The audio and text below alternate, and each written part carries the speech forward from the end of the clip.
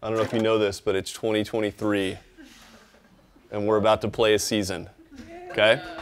I was thinking about last year and what I said at the beginning of last year, and I think I said probably every single day for weeks, beginnings are messy. Remember me talking about that? And I said that because our team at the time was brand new. So when I was thinking about this season, I was thinking about the success from last season, and it was for sure a successful season. But I was thinking about how do programs respond to that? You know, what are the things that are going to happen the next year? What are the opportunities that are available to you and us? And then what are the things that are potentially challenges for us, okay? And then what are the expectations for us going forward in light of that, okay? So I love this quote. You guys have probably heard it. You've probably seen it on some coach's board before. You've read it somewhere. Some teacher has talked about it in class, okay?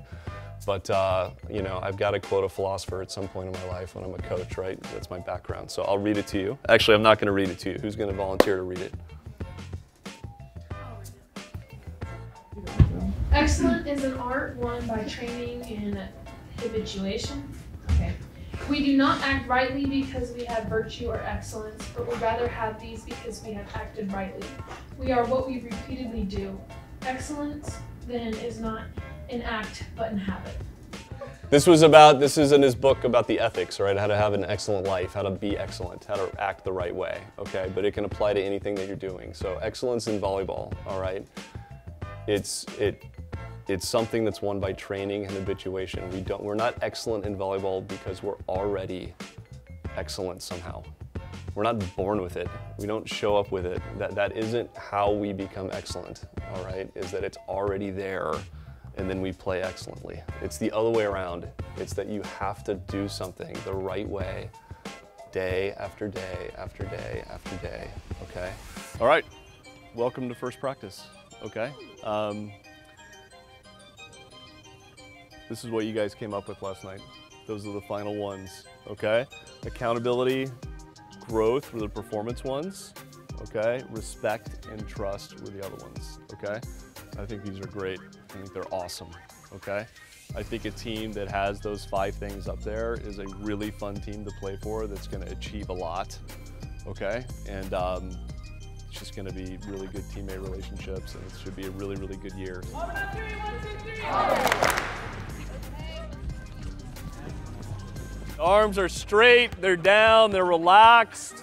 And then listen, it's okay to swing your arms, all right? Swinging your arms is what adds force to the ball. If somebody's ripping a ball at you, you are not gonna swing your arms, right? They're just gonna be here. If you're passing a little short ball, you're probably just gonna look like that. But if you're passing a long distance, out of system set, you're gonna look like that, all right? Because that's where all the force is gonna come from, okay? All right, here we go. The best passers are making reads when the ball is almost still on the hand of the person, all right?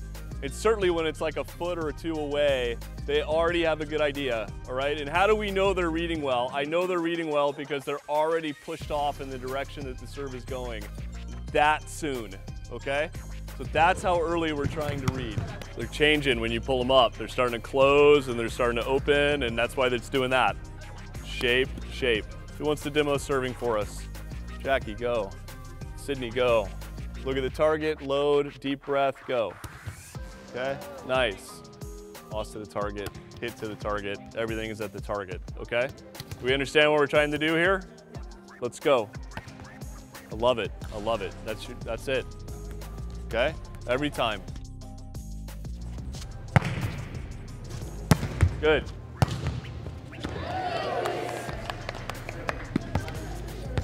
We need to understand the level of practice, okay?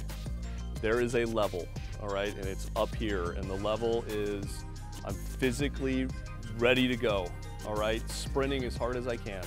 I am mentally completely engaged all the time.